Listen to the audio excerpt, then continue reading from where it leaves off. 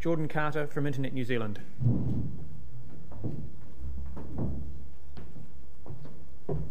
Thanks, Nat, and thanks all for being here today. I think this is an interesting event so far, and I hope it carries on like that.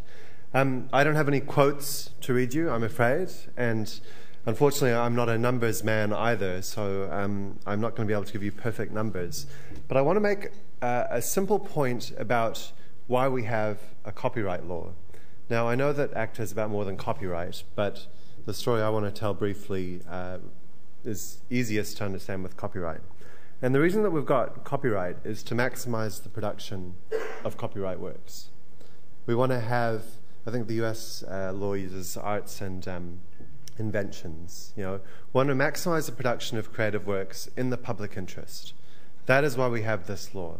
And we provide certain limited exclusive rights to the people who create this content to encourage them to create it. And we provide rights to the public to use this content in a range of ways that aren't always controlled by the creator, because that's the point. The reason we want the work is to maximize, if you like, the knowledge commons that are available to all of us, to seed future innovation, to have a richer cultural life, and to, I guess, become more fully human. And so copyright is a balancing act. It's a balance between this sort of unpleasant necessity in a commercial world of providing economic incentives to create and the rights of the public to make use and to build that commons for all of us.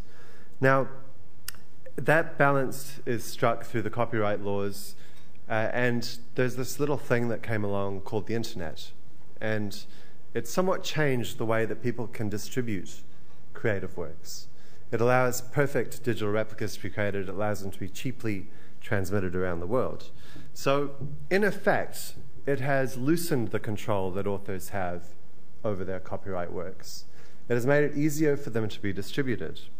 The global commons, if you like, has increased. That's a good thing from the public interest, because we all have access to more material at less cost. Now, the question that we need to work out is whether that easing has led to a supply problem. Because remember, this is about the supply of creative works.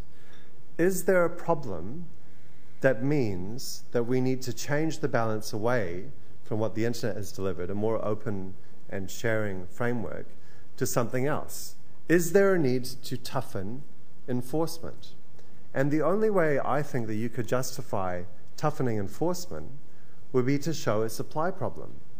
Because if the supply of creative works continue to grow, if the industries that create these works continue to develop, to create more work, to employ more people, and simultaneously the public could get access to this material more easily, then everyone wins. The industries are growing, the public has access to more content, no one is worse off. So, ACTA is about toughening enforcement. The only way you can justify it is a supply problem. Now, could anyone in the room put their hands up if they are aware of a supply problem with new creative works? Do we have a plunging number of new artists releasing CDs or albums? Do we have a problem with the production and distribution of films? Well, all the evidence I've seen points in exactly the opposite direction. New film releases up from 2,000 to 4,000 a year. New album releases up by a large quantity in the 2000s, when this problem of infringing copyright began.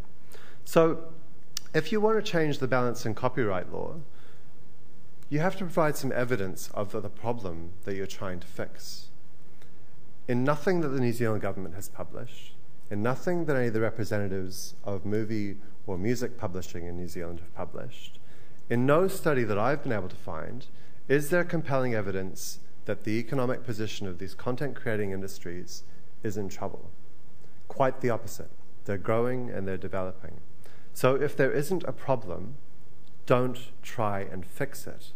Understand that copyright is a balance in the public interest, not in the economic interests of the people who currently make a lot of money out of some distribution methods, and that if we're all getting access to more material and more material is being created, That is a good thing, not a bad one. Thank you.